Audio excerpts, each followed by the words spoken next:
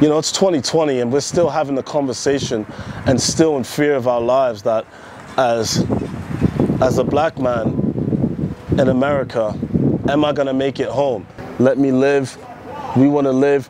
You know what I'm saying? That's not something, I don't wanna have to teach my kid about that. My mom had to teach me about that. My dad had to talk to me about that, about the way I'm supposed to deal with police. We have to continue to press the issue, because if one is not free, none of us are free.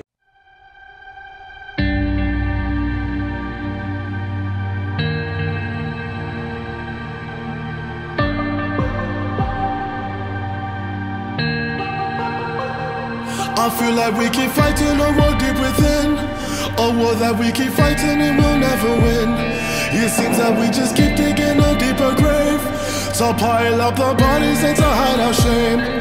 Hustling, doing anything to get paid, claiming that we're free but we're really slaves.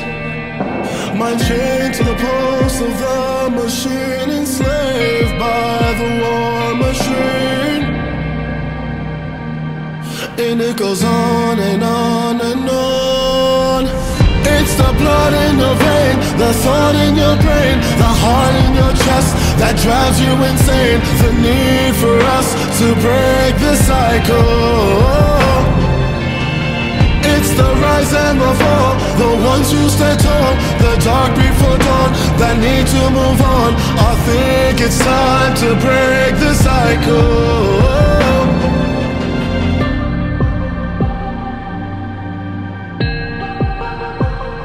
I feel like the hatred has us separated, the heart and the spirit have been dislocated. A whole generation miseducated, a ticking time bomb to be detonated. I've seen the rest of us strike through hell. Yeah, we put a crown upon the infidel. Shaking my head, will forever be enslaved by the war machine. And it goes on and on and on. It's the blood in your vein, the thought in your brain, the heart in your chest that drives you insane. The need for us to break the cycle. It's the rise and the fall, the ones who stand tall, the dark before dawn that need to move on. I think it's time to break